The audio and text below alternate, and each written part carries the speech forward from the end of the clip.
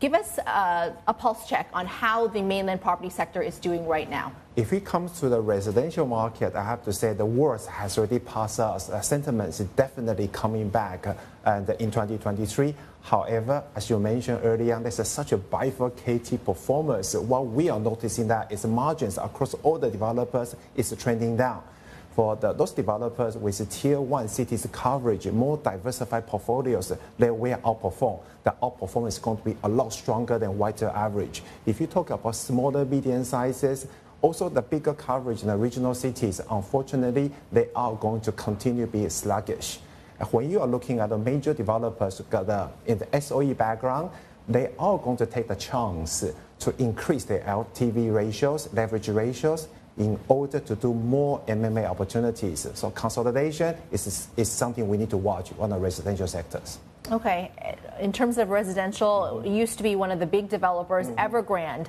We got a little bit of a debt restructuring plan that was announced a couple of weeks back, but we are still waiting on the results. They indicated April, May maybe. That would still be for 2021 and not even just the past year. In terms of Evergrande, the debt restructuring plans, how do you assess that? I think debt restructuring is likely to continue when we are looking at overall market data for property developer debt. In 2023, we had a 200 billion debt to set to mature. The funding gap will continue to be there. And then we look at the refinance channels. I think for those offshore bonds, it's going to be super challenging.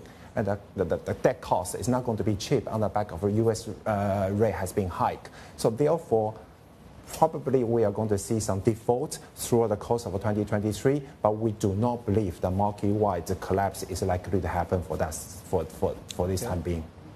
All right, Henry, that's good to know. How would you, if you take a step back and consider and take a look at the things that the government has already done to try and support the property sector in China, how would you evaluate the success of those efforts, and what more do you think they can or should be doing?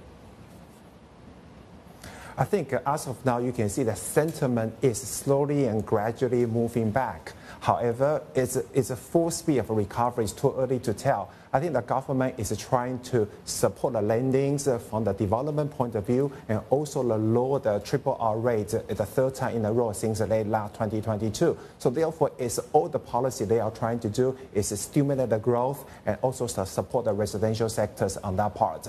However, something we haven't talking about is the establishment of the REIT market. I think last week, we see the REIT market is going to cover retail sectors. It's going to cover the affordable housings.